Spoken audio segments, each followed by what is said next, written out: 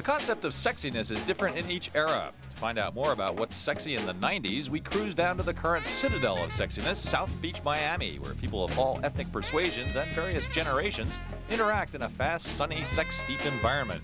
We wanted to find out if all the changes in sexual behavior over the past 40 years have actually resulted in more sexual enjoyment. Also, what the different generations may have to teach each other.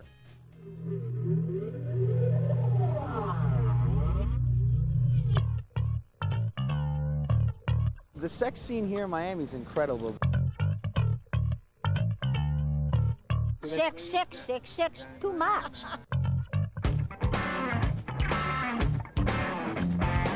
It's a very open atmosphere here. A lot of experimenting. More nudity. People are topless down there. It's too much open. I think it's disgusting. Years ago, everything was so much in the closet, but today everything is so much in the open, and I go along with the times. We could never talk about sex when I was younger.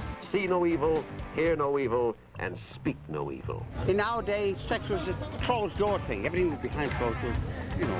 What you do in the bedroom is not my business. I remember in my family, we always kind of danced around like the topic of sexuality. Ah, dinner time. This is the time for pleasant discussion. Don't discuss unpleasant topics. Nowadays, the 90s person isn't as apprehensive to talk about sex as they had been. This is the tip. You want to make sure the tip goes up. It's better to make sex open. Especially because of the AIDS situation. Yeah. This day and age, you have to talk to the young people early and get them acclimated and acquainted with sex. Bob's mother is determined that her son should have a proper knowledge of sex from the beginning. I want to shoot, baby. Kids, young adults are going to have sex anyway, so you might as well talk about it and discuss it so they make educated choices. At least for this generation, it's more comfortable. People can speak about it. Girls voice their opinions, guys voice their opinions on certain things that they wouldn't talk about before. I think it's helped a lot.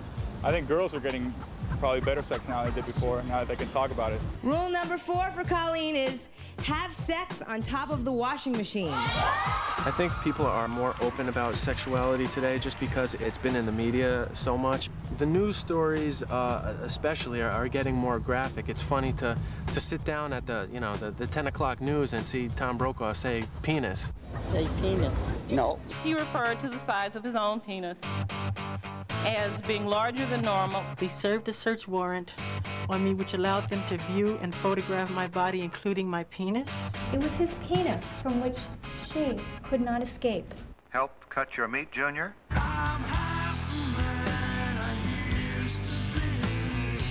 The whole meaning of the penis represents men and everything wrong with men and men being obsessive and dominant and overbearing and just, being men. All my male friends have a name for their penis, which I'm very familiar with and we kid around about. Stuffy, smiley. Bowling pin.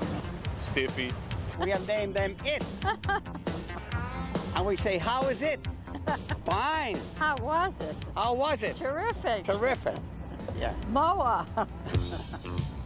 Talking about sex openly and being educated about sex is one thing, but displaying it is another. When you come on the beach and you see sometimes things we're not supposed to see, is not nice? And I'm totally nude. Your daughter Joan, she's running around naked. And I'm totally naked. Right here in the water, the girls with their bare tops and kissing in the water. I think that is really, really watching those young sexy. people, it was just wonderful. I think more than adorable, it's adorable. There's a lot of sexuality between a man and a woman that I think is nice, it's wonderful. But I think today it's all so commercial. All right, here we go.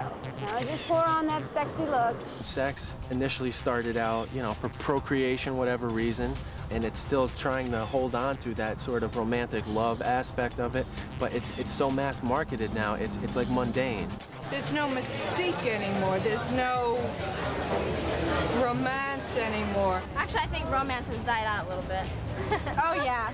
Back then, I think a man used to look at a woman as more as a woman. Now they look at more like sex objects, and I think romance has died out a lot. Sexuality loses the lure, I think, when it's too fast. There's no mystery to it. It should be not kind of 1, 2, 3, 4, we do it. I think it's something we work into gradually. When I was a young girl and I went out with young men, I didn't have to put out. Now, you're part of the sex scene and part of the 90s, or you're just left on the sidelines. I think it was a much more positive world in which we grew up. The older generation talks a lot of crap, but I think they're probably jealous because we're much more freer and happier. And we don't have that pressure, the hang-ups, you know, the old school convention, married person, the first person you sleep with, and that kind of stuff. It sounds kind of sad to say that you only had one lover your whole life. Love and marriage. I've had interest in women, young women, even dated other women, and I've never had the thrill that I had from my wife. But in all the 46 years that we've known each other, it'll be 46 years. No, but you also she's never let me finish a sentence. Sexual mores change in decades.